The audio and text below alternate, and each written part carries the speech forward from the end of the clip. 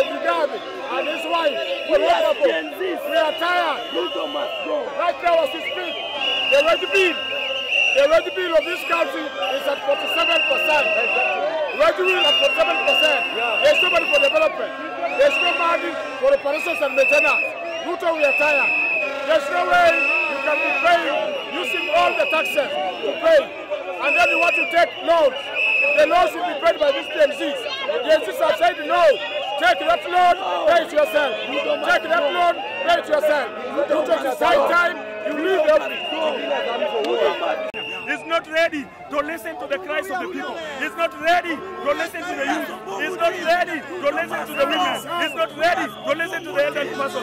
He's not ready to listen to the Kenyan people. Therefore, we are telling him the best thing is just to vacate that office. The best thing is just to resign on that office. We don't have any problem with him. We don't have any problem with William Ruto. We just want him to get out of that office. That is when we'll be fine. That is when our people will be okay. Or else, we will be demonstrating every day. Saba is coming. We will be on the street. We will not rely. That is not going to go free, and that is why we are saying Ruto has to go. We don't have any time to discuss anything with him, and that is why we are going to say, and that is why we are out. We are going to make sure nothing happens in this country until Ruto go.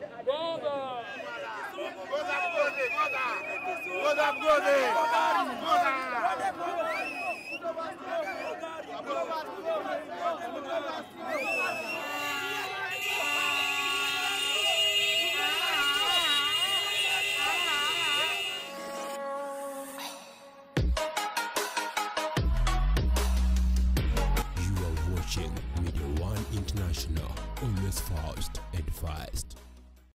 Like, share, and subscribe.